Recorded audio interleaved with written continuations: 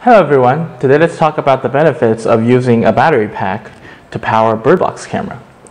Well, normally we use a 12 volts DC adapter to connect to a power source, which is an alternating current outlet, to power up our Birdbox cameras. But this is kind of difficult when sometimes, because a Wi-Fi Birdbox camera, we will want to place it somewhere remote. And then we have a solution for some situations, which is a 10-meter power cord extender. This is really easy to use. We just simply attach it, one to the DC adapter, one to our Birdbox camera.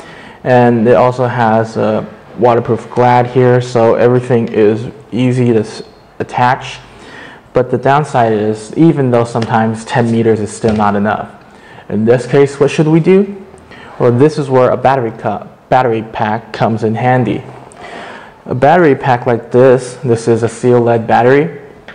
It provides maximum mobility. We can attach this 2 or 3 meters near our Birdbox camera, and we can put our Birdbox camera almost anywhere we want. And also this one here works on 12 volts power, so we don't have to worry it will overcharge or fry our Birdbox camera. Also, right here it says it has us output speed at 20 amps per hour every hour. So this one, after calculating, we can let this power up a Birdbox camera for around 5 days. We can show you guys the math in our next video. And then if we connect it properly, we will have no trouble of doing it. And with this battery pack, you can see it has 2 posts, one here, one here. These are how the power within here comes out. And you can see there is a plus and minus here. So this is the negative post, this is the positive post. When we connect this to one of our Birdbox cameras or any devices, we need to use power wires with clamps on them.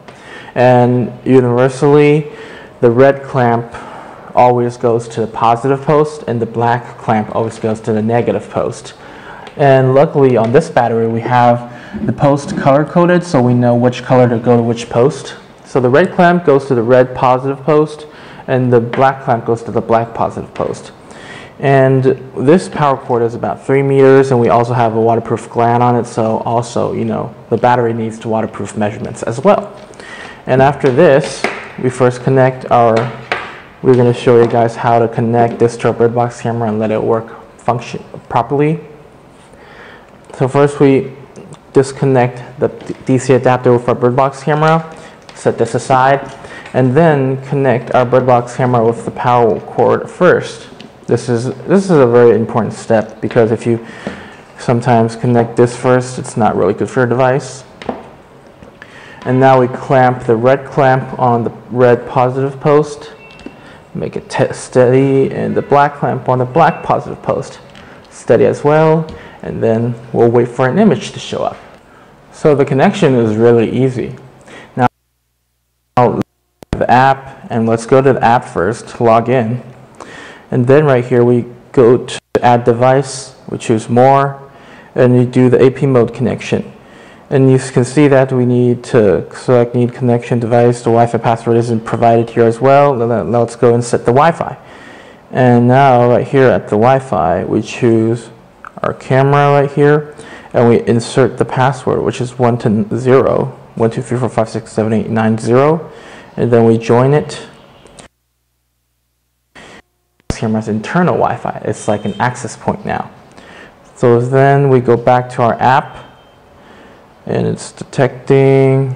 Now it's successfully connected. I'll stick my finger inside the Birdbox so you guys can see that it is a live video stream, very clear. And yeah, so it's really easy. We're connected now. We're not bounded with the Wi-Fi network. And that's pretty much it for this video. If you guys have any more questions, please leave them at the section below. Thank you guys for watching today. I'll see you guys next time. Goodbye.